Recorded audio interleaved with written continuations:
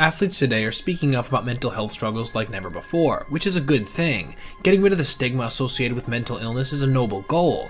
All too often, athletes are coached to keep their emotions in check and to suck it up, whether it's a sore elbow or depression that hits like a hammer. Very few baseball players, however, are on the list of athletes who've opened up about mental illness, which is odd because in no sport does failure play such a huge role. Even the best baseball hitters will fail 7 out of 10 times, which really has no analog in other sports.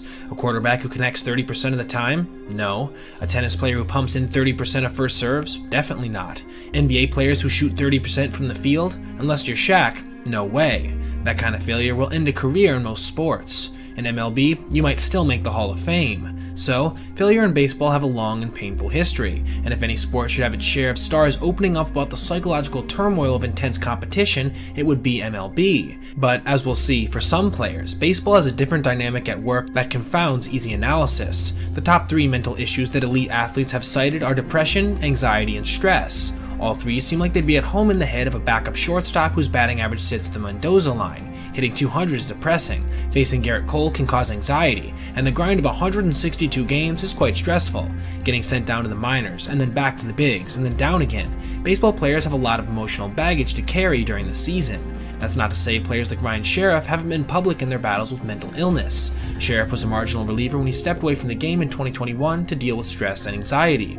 Or Daniel Bard, who we'll talk about in a bit, who stepped away from organized baseball altogether for years, and in that time talked extensively of the anxiety he had faced. But the sad reality is, despite the stress and pressure, elite athletes are still paid to perform, even when they are struggling. Maybe one day the effects of the stress caused from this will be addressed at the highest levels, and let's hope it's soon. But baseball history shows us another side to this story. But before we get more into the complicated nature of the yips, let me first tell you about today's sponsor, DraftKings. With the MLB season now in full swing, DraftKings allows you to get personally involved in the action of every game, with some of their best features making the world of sports betting so much more engaging, including their same game parlays feature, which allows you to combine multiple bets from the same game into one big bet for a chance at an even bigger payout. And now, using promo code MTC, new customers can bet just $5 on any wager and receive $150 in bonus bets instantly. And hey, if you're a fan of hockey or basketball, both of the playoffs are going on for that right now, so it's the perfect time to sign up. Get in on the action of your favorite sports today by downloading DraftKings Sportsbook at the link in my description or pinned comment,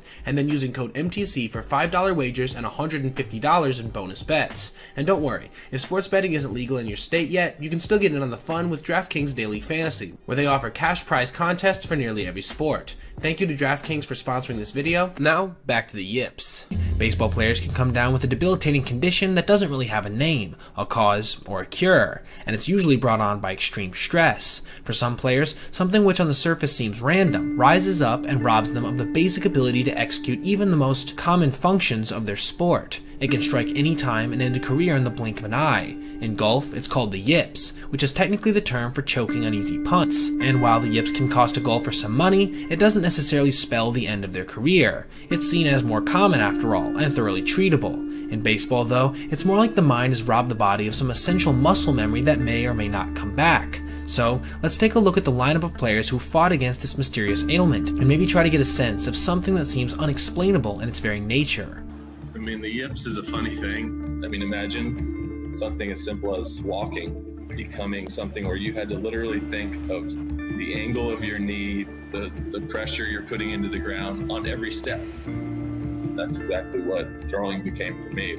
Daniel Bard. The World Baseball Classic was a smashing success, except for a few notable injuries. One was to Edwin Diaz during a post-game celebration that still to this day seems almost surreal, and the other was to Jose Altuve, whose thumb was broken by a hit by pitch. On the surface, this seems like an obvious case of a guy with a demon sinker losing control for a brief instant, plunking one of baseball's biggest stars in an unfortunate location, but there was more to it than meets the eye. The pitcher who fired the beanball was Daniel Bard, who has been, in many ways, as broken as Altuve's thumb in the past. That Bard was even on the mound for Team USA was something of a miracle, because Daniel's preceding story seems more like the stuff of Hollywood than of the diamond. Daniel Bard was a first-round pick for the Boston Red Sox in 2006 out of the University of North Carolina.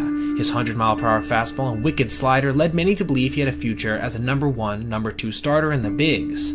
However, by 2017, he was getting shelled in the Texas League with the Springfield Cardinals, the 5th organization that had tried to figure out what had gone wrong with Bard's once promising career. And promising it was. Bard began with the Red Sox as a starter, but was pretty awful even with that crazy stuff, as he had an ERA over 7 while averaging over 1 walk per inning in his early minor league days. The Red Sox, though, turned him into a reliever, and in 2008, he was their minor league pitcher of the year. By 2009, Bard was in the big leagues to stay, and for the next 3 seasons, he put up strong numbers. His ERA plus over that span averaged 162, and he struck out more than a batter per inning. He was the consummate setup 8th inning arm, at least until September 2011, in which both he and the Red Sox began a horrible stretch where they lost 20 out of 27 games to go from first place to last, with Bard doing his part by going 0-4 with an ERA over 10 and 3 blown saves. His control was off, and as bad as it was, things were going to get much, much worse. For most of 2011, his control was decent, with about 3 walks per 9 innings. By the next season, Bard averaged 6.5 walks per 9. The Red Sox had returned him to starting, and all Bard did was fill the bases with runners. His whip was over 1.7. He got sent back to AAA for the first time in nearly half a decade,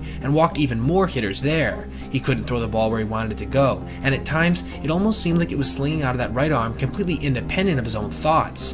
By 2013, he was back in AA, with even worse results, 27 walks in 15 innings. The Sox DFA'd him, and so did 5 other organizations between 2013 and 2017. Bard knew he had the yips and tried everything to fix the problem: mechanical adjustments, hypnotism, weightlifting, guzzling beers before bullpens, and even a brief stint as a sidearm pitcher. But nothing worked. He was done by 2017, defeated by something that had emerged overnight, robbing him of his star power without solution. He took a job with the Diamondbacks as a mental skills coach and mentor, and while playing catch over the next 2 seasons, felt something strange happen. He started being able to throw a baseball with some semblance of control. He felt his joy for the sport return again, and was told by staff members and players alike to grab his cleats and get back on the mound. After all, when you're throwing 96 with movement, MLB teams will take notice. And so, as quickly as the yips had come over him, it seemed they had ceased their grip on his career, and things got much better for him very quickly. By 2020, he was back in the bigs to stay with the Colorado Rockies, not just holding on, mind you, but flourishing once again, saving 60 games over 3 seasons. The power was back too, with him averaging over a strikeout per inning, and his walk rate was down to his more normal levels of around 3.5 per 9. He signed a 2-year, $19 million extension during the 2022 season, when Bard put up a ridiculous ERA plus of 2.62. He'd cured his yips, except the same mental issues that had troubled him for over a decade came back in spring training, and the Rockies decided to put him on the 15-day IL before the season even began, with anxiety. While he has come back since, to the tune of just 1 run allowed in 9 innings, his story serves as a landmark example of how fast the yips can bring you down, before letting you go, only to grab you again. Let's hope they're finally behind him at this point. Chuck Knobloch. The yips seem to strike when a player is at the top, more than likely due to the increased pressures associated. Bard, after all, was one of the best relief pitchers in baseball when he suddenly lost his ability to throw strikes. And Chuck Knobloch, our second example, was one of the best second basemen in the game when he seemingly forgot how to execute the most routine throws to first base possible. Knobloch took MLB by storm, breaking in with the Twins in 1991, winning Rookie of the Year honors by hitting .281, swiping 25 bases, and knocking 24 doubles. The Twins won the World Series, with Chuck having established himself as a true rising star in the game.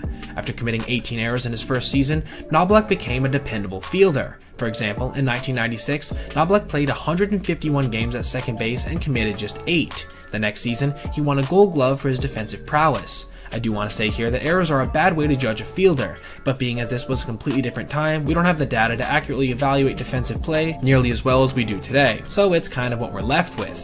1998 brought a trade to the biggest team in the sport at the time, the Yankees, and at some point, for some reason, one of the best second basemen in the game would find himself unable to field his position. His first season saw him commit 13 errors, the most since his rookie campaign. The bottom didn't truly fall out though until the 1999 season, when he made 26. Mostly, they were on routine throws to first, which Knobloch had done tens of thousands of times since his childhood. The Gold Glover kept spraying the ball like he was wearing a blindfold and guessing where the bag was. He tried lobbing it over, firing it over, it didn't matter. The yips had claimed themselves another victim. The lowest point of Knoblauch's descent came in 2000 in a game against the White Sox, when he made 3 errors in 6 innings, all on throws. Knoblauch asked to be taken out of the game and proceeded to depart Yankee Stadium entirely before the contest was even over. 2 days later, Knoblauch misfired again to first, with the ball careening into the stands, hitting a female spectator who just so happened to also be broadcaster Keith Olbermann's mother. She wasn't seriously injured, thank goodness. After 2000, Knoblauch never played another game at second base in the big leagues. The Yankees moved him to the outfield instead, where he improved somewhat, with Chuck being a big part of the 3-peat World Series run the team proceeded to go on. But the 1999 season would be the last one where Knoblauch had an OPS plus over 100, and now as an outfielder, this made him more of a liability than anything else. He was basically a below-average player by the 2000 season, and by 2002, at just 33 years old, he was out of baseball entirely after a disappointing season with the Royals. The yips can take on many forms as well. Sometimes it's a complete shutdown, like in the case of Daniel Bard and Chuck Knoblauch. But then there's more eclectic cases, like the ordeal of Jon Lester, whose case was wholly unique to his own game. Looking at Lester's career, it's hard to see where the yips did him any real damage. He pitched for 16 years in the MLB, winning 200 games with a 1.17 ERA+. He went to the postseason 7 times and won 3 rings, going 4-1 in the World Series, being the true embodiment of a big game pitcher. But it was during the course of this immensely impressive big league career that something strange happened. Jon Lester lost the ability to throw to the bases, any of them, except for home plate. While pitching, Lester could put the ball wherever he wanted, notching an excellent walks per 9 mark of just 2.9. But if the batter bunted a ball back to him, then all of a sudden he couldn't hit the side of a barn. Lester won't say how his version of the yips began. One theory is that it started in 2007, during Game 4 of the ALCS, when Lester threw a pickoff down the right field line. Regardless, by 2009, Boston coaches were noticing how reluctant Lester was to throw over to first. In 2010, some think that Lester spent a huge portion of the offseason working to fix his yips, and for some unknown reason, this only succeeded in making the situation worse. At the time, manager Terry Francona decided that after watching Lester struggle all year with throwing over, it was pointless to keep trying, and so the bench stopped calling for pickoffs entirely. That strategy pretty much stayed with Lester for the rest of his playing days. In 2014, for example, he made no pickoff attempts. 0. Zilch. And it didn't seem to matter, because even though opposing teams knew he couldn't and wouldn't throw over, few were actually willing to run wildly on him. Part of this was obviously because of the catchers he was throwing to. David Ross, Wilson Contreras, and AJ Pierzynski all had their own ways of keeping the running game at bay, and helped prevent the situation from getting truly out of control. One of these ways was through back picks, which the Cubs, the team he ended up spending the majority of his career with after this point, prided themselves on. They basically said, go ahead and get your massive lead, but if you do, you better be going, or we'll just pick you off a different way. Lester was also decently fast at the plate, helping his backstops out whenever they actually had to make throws to the bases. I'm not saying it worked all of the time, however. He still routinely allowed the most steals in baseball as a pitcher, but again, not at the crazy rates that might have been without these tricks. Lester never did fix his yips. In practice, he could always nail a throw to the bag. On the field, in real time, it was a different story. You want to know how absolute the no-throw over rule became? In the 2016 World Series, when Lester came on in Game 4 with the runner at first, with the season on the line, he still refused to throw over to keep the runner close. If he fielded a bunt, his preferred method was running to first base and then making an underhanded throw. Twice, he threw his entire glove with the ball in it to first base. When he was forced to make longer tosses, he would fire the ball into the ground, trying to outright bounce it over there. Whatever gets the job done was pretty much Lester's mantra when it came to fielding, and it served him well. He never got over the yips, but they never truly got to him either. The situation with Rick Ankiel is far different. The yips hit him like a truck, but Ankiel, in response, echoed the sentiment of the ancient Chinese proverb, when a door closes, a window opens. Let's go back to the 1997 draft. There was one pitcher who was hands down the best of the crop, a high schooler from Port St. Lucie named Rick Ankiel, who struck out 162 batters in just 74 innings during his senior year. Scouts drooled over the mid-90s fastball and the sharp-breaking curveball. He was almost major league ready by his senior season, and by 1999, when he was just 19 years old, Ankiel debuted in the show. As he later wrote, greatness was his destiny. He just had to be the second coming of Steve Carlton or Sandy Koufax. His rookie season proved the scouts right. Ankiel, despite being the second youngest player in the league, finished the season 11-7 with a 3.50 ERA, but perhaps even more impressive were his rate stats. 194 Ks in just 175 innings, one of the best marks ever recorded for a rookie at that time. He also gave up only 7 hits per 9 innings. In the 2000 NLCS against the Braves, Ankiel was tagged to start Game 1 against the legendary Greg Maddux. It was during this game that Rick Ankiel's destiny took a serious detour. Scientists don't understand why the yips develop. The technical term for it is task-specific dystonia, meaning that's not purely psychological, nor is it purely physical, but some confounding combination of brain and body getting askew, and Rick was about to get about as askew as it gets. It started off with a walk to the pitcher, Maddox, and then an infield pop-up, with Andruw Jones at the plate, and Keel overthrew a curveball that went to the backstop. And Keel's career would never be the same after that one pitch. It was as if all the hard work, the blood, the sweat, the tears had vanished.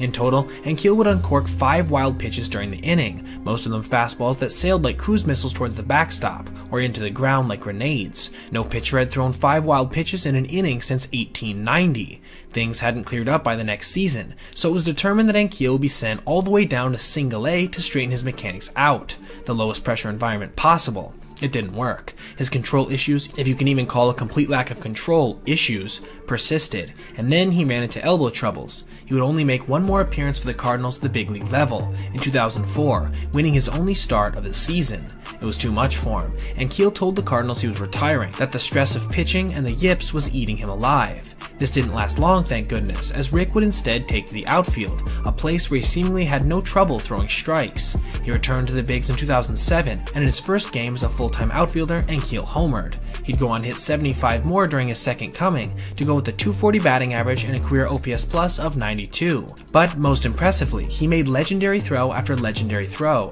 establishing himself as having one of the best outfield arms in baseball history. Today, there are only 2 players that have ever pitched at least 20 innings and hit at least 25 home runs in a season, while both starting a playoff game and homering in a playoff game in their careers: Babe Ruth and Rick Ankiel. Mark Wohlers. Mark Wohlers broke in 1991, and at the time, his triple-digit velo out of the pen made him something of a notorious figure. Nolan Ryan and Randy Johnson were the kings of velocity, but they were starters. Wohlers had been a starter in the Braves organization, but he'd been a bust in that role. Typical was his Single-A season in Sumter, 2-7 with an ERA of 6.49 and 58 walks in just 68 innings. The Braves, being the Braves of the 1990s, did the smart thing and moved Wohlers to the bullpen, where his career really took off. The next time Wohlers pitched in Sumter, he was a closer, and he struck out 85 in 52 innings with an ERA of 1.88. Between 1991 and 1993, Wohlers bounced between Atlanta and Richmond, mostly because the Braves wanted Wohlers to cut down on the walks and improve his command. He was included on the postseason roster for the 1991 and 1992 World Series and pitched well enough. In 1993, the Phillies took him deep twice in the NLCS, but Wohlers redeemed himself 2 years later when he was the Braves' primary closer and he shut down the Indians in the World Series, saving 2 games as Atlanta finally won a ring after many near misses. Over the next 3 seasons, Wohlers saved 77 games. In 1997, he saved 33 and struck out 92 in 68 innings, a rate at which few others had come close to at the time. However, his walks per 9 innings doubled from the previous year, from 2.4 to 4.9, and his ERA plus fell under 100. This was a sign of things to come. It was in the 1998 season that Wohlers completely lost his ability to locate his fastball. In the 27 games he pitched, Wohlers averaged 14.6 walks per 9 innings. The Braves sent him back to Richmond, where he could try to regain his form. No luck. He was even worse in AAA, where his ERA was over 20, and so was his walks per 9 innings. Numbers as bad as that are rarely seen at any level of pro ball, much less from one of the game's previously most feared closers. Wohlers hung around for parts of 5 more seasons, enduring 2 Tommy John surgeries. In 2002, he saved 7 games for the Indians, but by 2003, he was in Akron, and after 2 games, he hung it up for good. He'd tried therapy, he'd tried visualization techniques, he'd watched hours of film from when he was dominating, but unfortunately, nothing seemed to work. Another promising talent lost to the baseball gods. The yips have no known cause and no known cure. One day you can be dominant on top of your game, and the next you're at a loss, unable to do the one thing you've excelled at your whole life. If the yips were purely psychological, then therapy should help, but sadly that doesn't seem to be the case. If the yips were purely physical, then coaches and biometrics should fix it. They don't either. After all, Wohlers had a pitching coach in Richmond, Bill Fisher, who still holds the record for the most consecutive innings pitched without issuing a walk, 84 1/3. Even he couldn't seem to help. Let's hope that one day we can figure out exactly how to solve this perplexing condition, and potentially save many future careers in the process. Thanks for watching everyone, like and subscribe if you enjoyed, and check out this playlist for more essay content just like this. Have a great day.